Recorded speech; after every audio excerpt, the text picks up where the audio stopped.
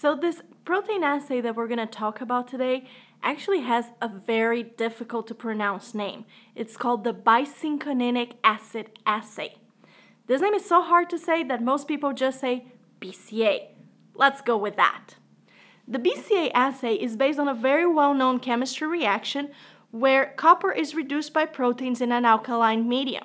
Once copper is reduced, it chelates BCA, creating the purplish-bluish color of this assay. It's interesting that this reaction between copper and proteins in an alkaline medium, it's called a biuret reaction because there's no biuret involved in it. So why does it even have that name? Because this test is commonly used to detect biuret as a contaminant in urea-based fertilizers. So what happens after the biuret reaction is done? Well, one cuprous cation interacts with two BCA molecules that get chelated, and that forms a water-soluble complex that is violet to the naked eye. This complex also has an absorbance peak at 562 nanometers, which is what allows us to use that to estimate the protein concentration in any given sample with the aid of a spectrophotometer and a standard curve. Talking about standard curve, it's important to note that the protein content of your sample can influence the biuret reaction.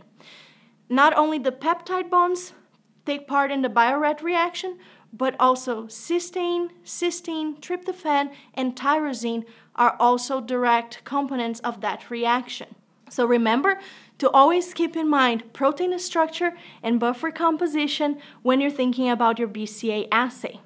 Also remember that this assay is extremely sensitive to the presence of any copper chelators, such as DTA, as well as to the presence of any reducing agents, such as DTT.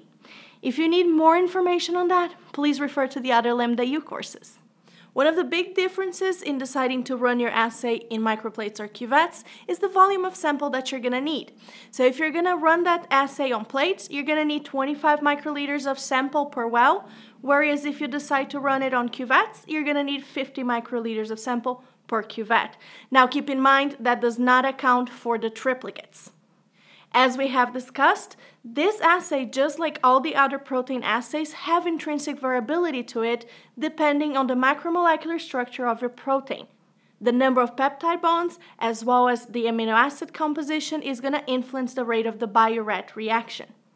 Now, despite the fact that BCA is not an endpoint assay, which means that biuret reaction never truly stops, it's still considered the most accurate of the conventional protein assays.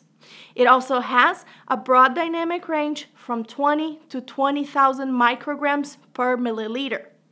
It has a fair sensitivity, as you can see, being able to detect as low as 20 micrograms per milliliter. This assay is fairly quick to prepare since you don't have a lot of intermediate steps or incubation points, which allows it to be a high throughput assay. However, it is a little bit on the expensive side.